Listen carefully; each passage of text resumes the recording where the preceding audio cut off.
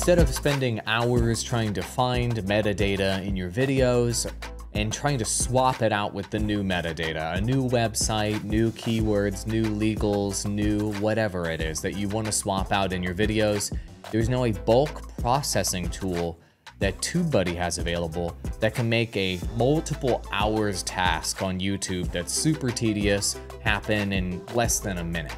Check it out. If you've already installed the TubeBuddy tool, go ahead and find it here within the content page in YouTube Studio.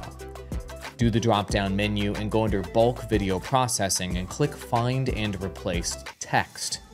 The most common example here is going to be swapping out links or putting in a new link to a new campaign, a new website, new socials, etc. So for example, I recently changed my Twitter handle from this, that will be my find text, to a new Twitter handle that I'll type in here.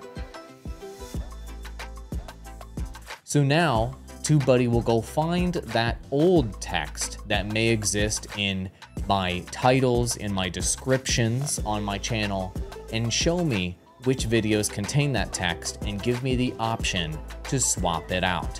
You can also include partial word matches, and you can make it case sensitive if you'd like. I do not recommend making it case sensitive. It may end up finding things or omitting things that you do not want. Click continue. Here you can either search all of your videos. You can check this box if you want to only load your 50 most recent, if you have thousands of videos, for example. You can click here if you want to specifically copy paste video IDs you want to look at. You can look at all of your videos within specific playlists only. And the final option is searching a list of videos with a specific search phrase, and you can type in that phrase. Personally, I search all videos 99% of the time, so that's the option we're going to choose today. Click continue. Once you do, TubeBuddy will scan all of your videos or your playlist or whatever option you chose, and then give you the results that have a match. As you can see, only one of my videos has that old link in it. It needs to be swapped with the new link, but it could have been all of them. Or it could have been some of them. So what I do is I usually select all by clicking this button. It'll select all the videos that have the old thing and that need the new thing in it. Then click continue.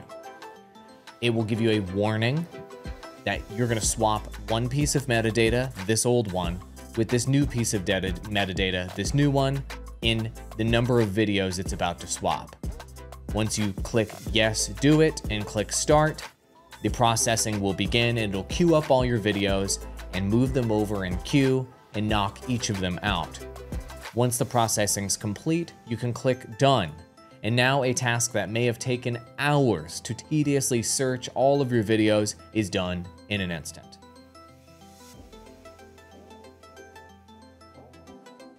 We hope you're enjoying these tutorials that'll help you grow on YouTube, make it easier using TubeBuddy. On notcorrupt.media, our website, we made a completely free guide for you, going way in depth on all the TubeBuddy tools. You can download it for free. That's notcorrupt.media.